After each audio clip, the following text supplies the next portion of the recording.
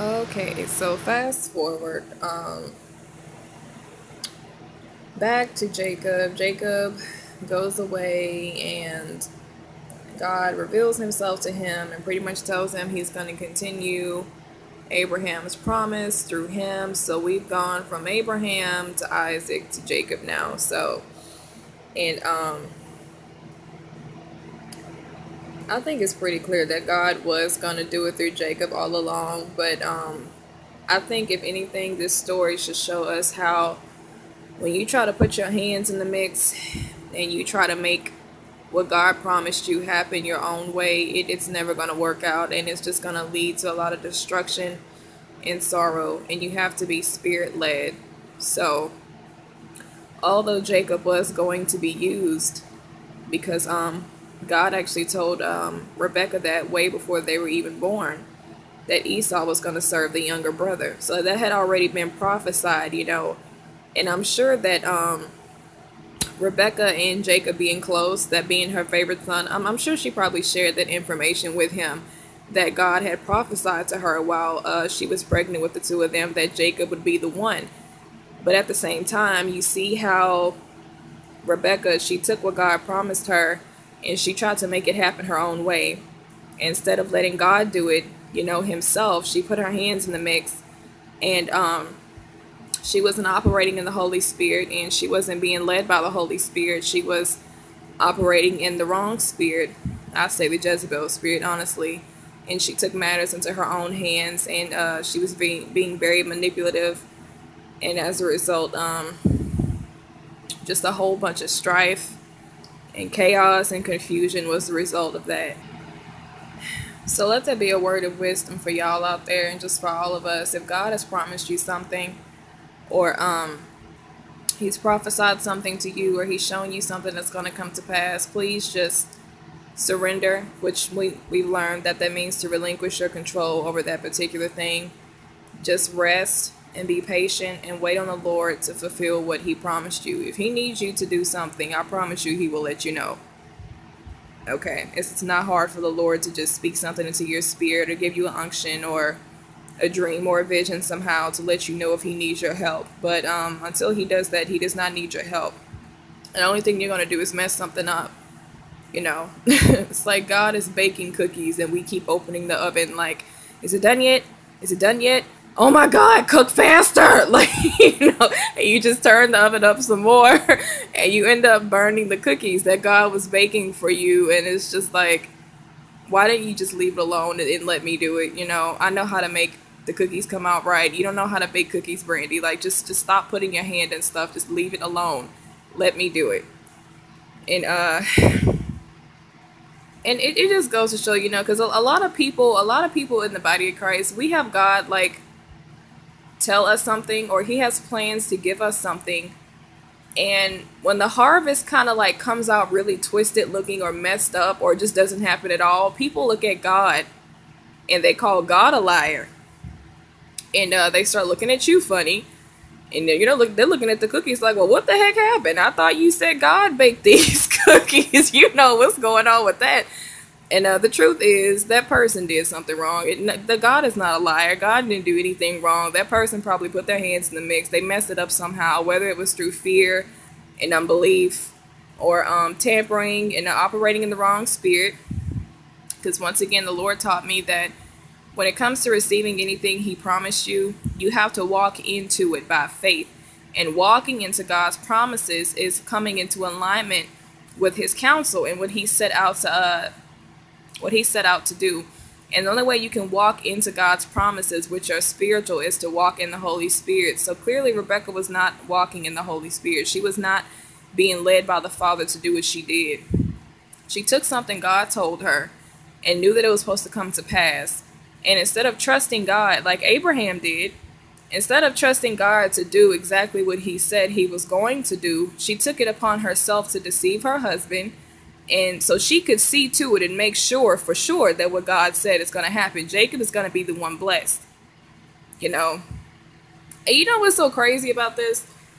It just goes to show the lack of trust that Rebecca had in God, and that many of us have in God. Because even if Even if Isaac was gonna bless Esau first, you didn't even know what he was gonna say. So the fact that she just took it upon herself to like eavesdrop like that and hurry up and rush Jacob in there. She went through all that trouble with putting on Esau's, garments upon Jacob and cooking all that food, trying to hurry up and get Jacob in there before Esau, thinking that, God wasn't going to be able to fulfill what he promised her. And the whole time, I mean, while she's leaning onto her logic, she didn't even know what Isaac was going to tell Esau. Like, how would you know that God wasn't going to use or wasn't going to put in Isaac's heart to still bless Jacob greater second? I mean, she didn't even know that, and she just still took it upon herself to just do it her way, and she screwed everything up. So once again, I feel like the Lord, I just love the Old Testament so much because I just like the story part of the Old Testament. When you read it, you just learn so much, and God has given us the Bible to just really teach us, like, this is what happens when y'all do this. Look at this story. This is real life stories that happen because they did this. They did not wait on me. They didn't trust me. When I told them I was going to do something for them, they took it upon themselves, and this is what happens. I don't want y'all to do this because it's going to turn out like this. So, the Bible even says that, like, the Old Testament is, the people in the Old Testament are an example for the New Testament saints. So read these stories and take it to heart. Like, make sure it gets deeply rooted all up in there. You do not want to end up like these people. Okay. I used to think that, before I became a Christian, that everybody in the Bible were just like holy people, and when I started reading, I was like, oh my God, like, these people are jacked up. I thought everybody in the Bible was like on point, and now I clearly see that no, they were regular people just like us. They were God's chosen people, that's true, but as you can see, they were highly flawed. Rebecca was doing some ratchet stuff. We're gonna talk about Leah and Rachel in couple minutes.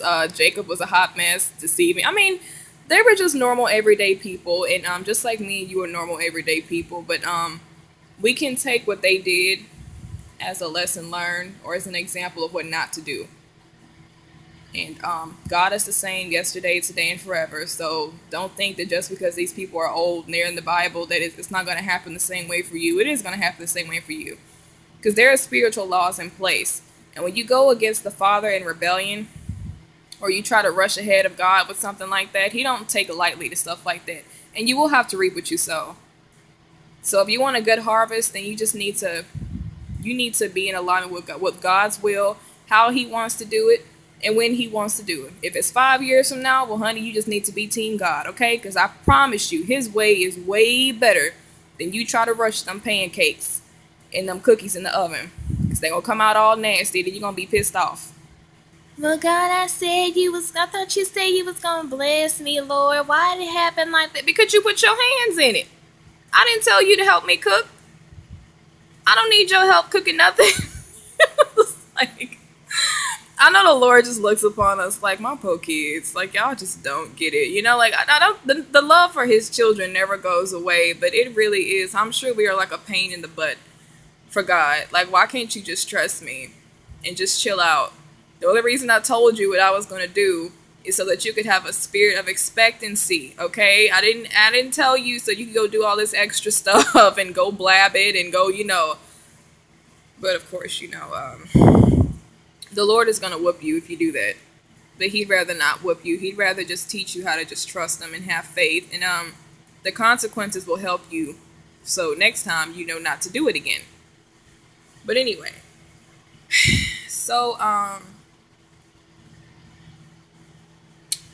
So Jacob is at his uncle's house like his mama told him to go. And here's where Rachel comes on the scene, which is why, if y'all are wondering why I changed my YouTube name, this is why. I always change my YouTube name. I didn't even know that Google had a name change limit. They tell you after the fact. So my name is going to be Rachel, Yeshua's beloved for like ever until Christ comes back.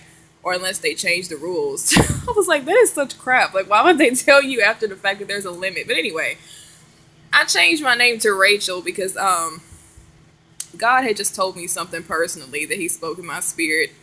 Rachel is a type and figure for the bride of Christ, but she was also Jacob's favorite wife. So I changed my name to that for a personal reason. But yeah. So yeah, Jacob is on the scene and he's looking for his uncle, and he sees some guys,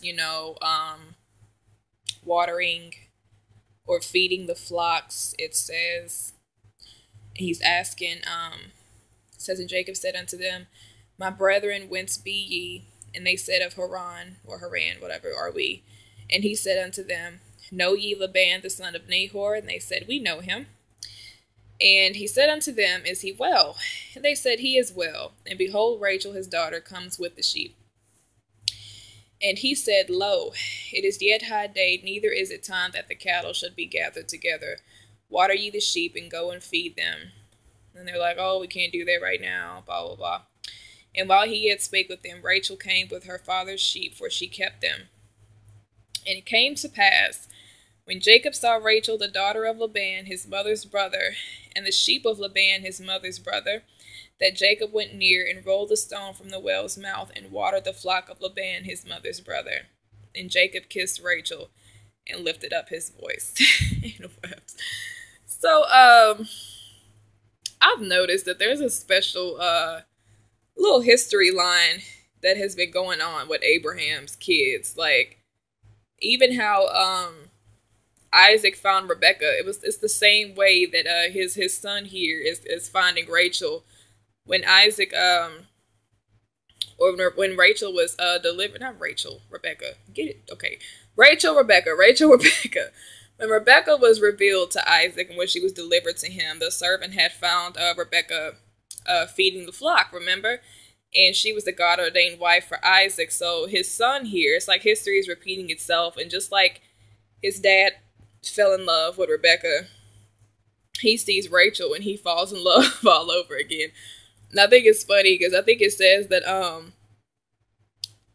lo, it is yet high day, and neither is it time that the cattle should be gathered together. Water the sheep and go and feed them. And they said, we cannot until all the flocks be gathered together, until they roll the stone from the well's mouth. Then we water the sheep. Yeah, so basically the guys are telling him, well, we can't feed the cattle right now, water them, until all the flock is gathered together. So he immediately sees Rachel and just gets like love smitten. And I can just totally imagine this on a movie, like she's just walking in slow motion and there's that music in the background playing. Like, wow thing. You know? So they just told him, dude, you can't feed the cattle, but he just sees her and he's just glued and he just goes over there and he just does it. She does it anyway.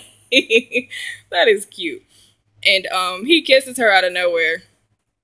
And it says he lifted up his voice and he wept. If a guy was to do that to me, I probably think something was wrong with him. Like, boy, if you would get your behind away from me, that's just so awkward. But anyway, and Jacob told Rachel that he was her father's brother and that he was Rebekah's son, and she ran and told her father. So she probably didn't know what the heck what he was up to. All right.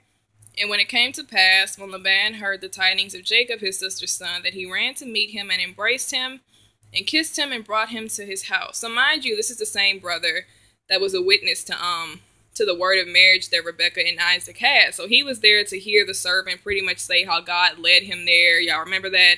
And he was excited and he was like, whoa, blah, blah, blah. So this is the same guy. So when he sees that his sister has a son, of course he's embracing the guy, you know, just has like a special love for his nephew and stuff.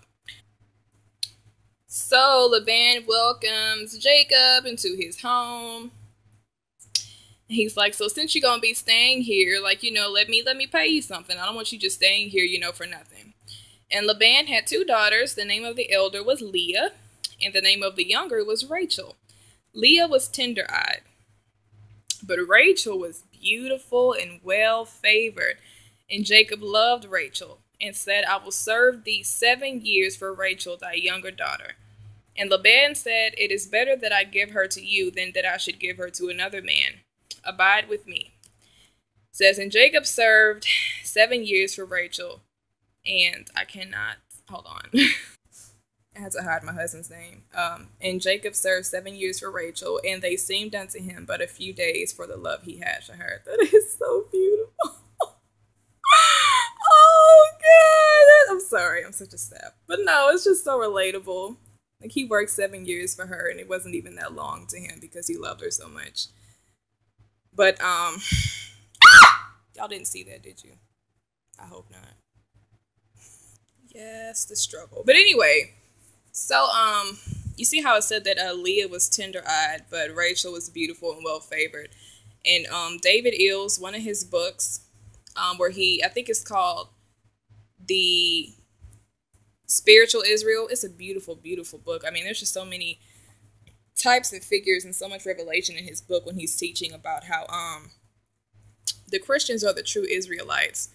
And it's just so beautiful. But he does say that Leah was a type, not just a type of the Old Testament Hebrews, and how Rachel was the one that Jesus was going to come for from the beginning. She's spiritual Israel. That's what she represents. But Leah, being tender-eyed, also represents how physical Israel had no discernment, just like you just saw Isaac did when he was on his deathbed. Leah, being tender-eyed, she didn't have eyes to see, basically. Is what that means. And I can send y'all that ebook. Just post your email below. So this is where you start to see Jacob is finally beginning to reap his harvest for all of the deception that he caused a few years ago. So he's done working the 7 years for Rachel, for his uncle. And Jacob said unto Laban, Give me my wife, for my days are fulfilled, that I may go in unto her. And Laban gathered together all the men of the place and made a feast. And it came to pass in the evening that he took Leah his daughter and brought her to him, and he went in unto her. Sorry, I got a sticky note on here. And it says that, and Laban gave unto his daughter Leah Zilpah his maid for an handmaid. And it came to pass that in the morning, behold, it was Leah. And he said to Laban, What is this you have done unto me? Did not I serve thee for Rachel? Wherefore then have you beguiled me? And Laban said, It must not be so done to our country to give the younger before the firstborn. Oh, I read that and I laughed so hard. I said, that's exactly what you get. So you see, this is why I love this story so much. Because like I said, you can just see God's hand behind it. And it just goes to show the sovereignty of God. Because people think they can run away from the Lord. You can run away from your circumstances. You can run away from your situations, but you cannot run away from the hand of God. And you surely cannot run away from your harvest. You will reap exactly what you sow. That's just the spiritual law that's never going to disappear, period. So the irony of Jacob and his mama starting all this mess a few years ago, getting that boy to deceive his daddy so he could steal his brother's birthright and his blessing. So she hurries up once again. She's being manipulative again. She tells him, run away to my brother's house. Go to your uncle's house. So Esau won't kill you. So in her mind and in Jacob's mind, of course, they're thinking, well, if they run away, if Jacob runs away, you're running away from the hand of God as well. When in actuality, you still reap your harvest either way. You can't run away from God. So I love how God, like, it's just so funny. I'm sorry. That's what your behind get. So he's worked 7 years for Rachel. And I guess at that time, you know, whenever they got married or whenever they would finally have sex with the woman, she was still veiled. So he really didn't even know who he was sleeping with. So what does that sound like to you? That's exactly how his dad felt when he came and deceived his dad, and his dad couldn't tell him apart from his brother. So now you know what it feels like, Jacob, to be deceived. You thought it was Rachel, just like your daddy thought it was you, or thought it was Esau, when really it was Leah. So I wrote that down. Actually, I need to write that down. I need to write that down. So God is just like owning him right now. It's just so horrible. It gets worse. But so that's like the first recompense you see, is that he was deceived. The same way he deceived his daddy, he's reaping exactly what he sowed all those years ago. He thought it was Rachel that came into bed with him, didn't know the difference, just like his daddy didn't. And it's not a good feeling. And God just kind of puts it right in his face. I love it how the Lord gives somebody a recompense for their harvest that way, because if you've done somebody wrong and you're starting to reap your harvest for that, It's so funny how God lets you know why you're suffering. I think that is the most, I mean, I've experienced it for myself. It's like he will put it in your conscience. You're suffering this because you did this all them years ago. Or you hurt this person this bad, so now this is happening to you. So God's going to let you know, just like how you used to catch a whooping. And you know how your mama and your daddy, when they whooping you, they telling you why. They're like beating you.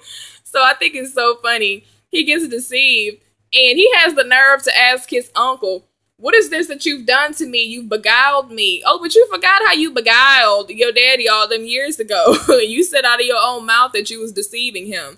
And his uncle tells him, this ain't nobody but God, by the way. His uncle tells him it must not be so done in our country to give the younger before the firstborn. So it's like a slap in the face. Like, you dishonored your brother and you stole his blessing. When in reality, Esau was supposed to get that first blessing. So even though God was going to use you the whole time, Jacob, the way you went about doing it, it was very shisty and it was very shady.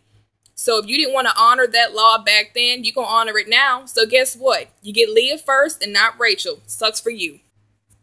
And he thought he was going to get away with it too. That's what his behind get. Funny.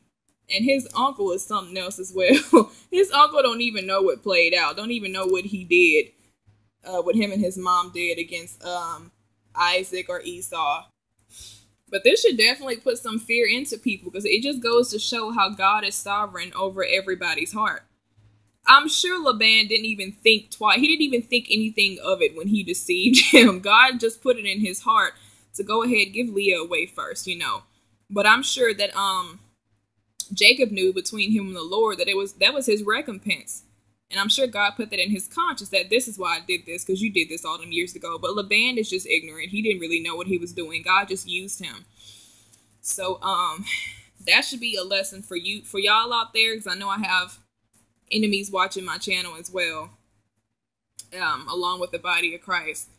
For the body of Christ, just know, and I'm not even done yet. Like I said, it gets much worse. Trust me. I just love this story. Just know that if somebody is mistreating you or they're persecuting you in the faith, honey, go ahead and give that to God, because you're going to see from this story the way that God deals with people and the way he judges them for treating you that way. It sucks and it hurts. And it just goes to show how you cannot even be in fellowship or contact with that person. But God is going to see to it that they reap exactly what they sow for what they did to you. And for those of you who are the enemies out there, and you like treating people like crap and being nasty to people and being ugly to people, you're only just storing up more wrath for yourself. I know that you're deceived, and the enemy has you deceived to believe that you can treat people like that and you're not going to suffer anything for it. But God has a way of giving you a very, very bitter harvest, and he knows how to hit where it hurts. So I would advise you to humble yourself and to repent. Go apologize to them people, whoever they are, and you just make sure, I don't want to say karma. Karma is that's Hindu, but get your stuff right so your harvest can just be a little bit okay, because you can't change what you already did. But I would just advise you to stop being salty, stop being ugly to people, and do unto others as you would have them do unto you, because your harvest is going to suck. It's just going to suck hard. So, yeah. Anyway, so, yes. So, he says, go ahead and fulfill fulfill your week, and then I'll give Rachel to you as well. Okay, so it says, and Laban gave to Rachel his daughter Bilhah his handmaid to her maid, and he went in also unto Rachel, and he loved also Rachel more than Leah. So once again, I kind of feel sorry for Jacob, because once again, like, you can just see his mom's like characteristics, just they're deeply rooted in this guy. She was deceptive, so as a result, he was deceptive and manipulative and all this other stuff. So now you see, his mom was showing favoritism towards him over Esau. So now I honestly feel like, you know, that's probably why Jacob showed favoritism with Rachel over Leah, even though Leah was the first wife. So clearly, he's still not honoring the first, like the spiritual law of just, you know, serving the first person first. So he probably still just has to change in that aspect. I don't even know what it was about Rachel that just made him fall head over heels for her like that. It doesn't say in the scripture, besides that she was beautiful. So for all we know, it could have been lust. I really don't know. But so he's showing favoritism pretty much. Hasn't changed. And when the Lord saw that Leah was hated, he opened her womb, but Rachel was barren. So the Lord sees that man, this is just a season where, man, Jacob is just really reaping that bitter harvest that he sowed. He sees that he's still not changing his heart. He's showing favoritism towards one wife over the other, the second wife at that, over the first one. And God sees that, even though, like I said, God made all these promises to Jacob, he is going to use Jacob to continue the lineage, and they are going to come through Rachel, but God still does not like stuff like that. Stuff like that is very hurtful. So he's going to be looking out for both parties. And even though the scripture, it just goes to show how God does love everyone, even though we're all kind of like under different categories. The Bible does say that God loved Jacob and hated Esau, but you still see that Jacob still reaped what he sowed for doing what he did to Esau. So God is a righteous judge either way. You can't say just because I'm God's child and I'm favored and I'm chosen, I'm just going to get away with anything. You're not going to get away with nothing. Period. So the Lord sees that he's showing favoritism towards one wife and not the other. So what he does is he makes it to where his favorite wife can't have no kids for him, but Leah can. And Leah conceived and bare a son, and she called his name Reuben, for she said, surely the Lord has looked upon my affliction. Now, therefore, my husband will love me. Every time I read this about Leah and Rachel, it honestly just breaks my heart. I'm not gonna lie, I'm Team Rachel all the way. But at the same time, I relate to Leah because I just feel sorry for the girl. It's like she didn't ask. Number one, she did not ask to even be married to him. So for all you know, she probably had no real interest in Jacob. I mean, because if you go read, the previous chapter, Rachel was the one that Jacob asked for, and Rachel was the one that he wanted to marry, and that Laban was going to give over to him. So Leah was not even in the picture. And Laban didn't even mention that the first sister, the older sister, has to be married over before the second in their country. And Jacob was not made aware of that. So it's kind of like Leah was thrown into the marriage. She probably didn't even want Jacob. And it was just really unfair on her part. So now Leah's in a situation to where, because of the law, and she has to honor her father, she's married to this guy who doesn't even want her, doesn't love her, and it clearly shows by how he wants her sister over her. There's nothing more humiliating than your husband or a guy that you're entitled to, spiritually and legally, wanting your sister over you. I mean, can you imagine what they did to this woman's self-esteem? Being older than her sister, being forced into a marriage she probably didn't want any part of at all. And on top of that, now that she does have rights to the guy, so you could say, well, since he's my husband now, then I may as well just be a wife to him. And he still don't even want her. He's still choosing her sister over her. So, the Bible doesn't give details, but you can pretty much put two and two together. If the Lord is going to close Rachel's womb and open Leah's, it shows that it hurt her that much that she was probably crying out to God about that all the time. It really hurt her feelings that she's married to this guy and he just wants nothing to do with her. I wouldn't be surprised if he just married her for sport or because he had to, and literally probably never had sex with her, never spent time with her. All the attention and time was going to Rachel. You may as well say it's almost like she didn't really exist. So, I know, but I don't know, maybe y'all could relate to Leah a little bit better. Maybe y'all know what that feels like to just be ignored like that. But just reading this, I can just feel Leah's pain, because this is something that she was persistent in when she was in prayer to God. This really was hurting and breaking this woman's heart. My husband does not love me. And you see, when she has the first kid, it's like God finally honors her. God's heart is just going out to her, and he can feel everything that she feels. And I'm sure that the Lord's heart was breaking for her as well, because that's not a good feeling. Nobody likes to be rejected, And like I said, I'm sure that spirit of rejection came upon Leah strong. It already says that, she was tender-eyed, so she probably wasn't even as pretty as her sister. That makes it worse. So low self-esteem, inferiority, insecurity, rejection, all them demonic spirits, honey, just tormenting that poor woman. And when she has the first baby, she says, now, therefore, my husband will love me. So in her mind, she's thinking, well, maybe he'll love me now that I gave him a kid. That's really heartbreaking just to read that. And she conceived again and bare a son. and said, because the Lord has heard I was hated.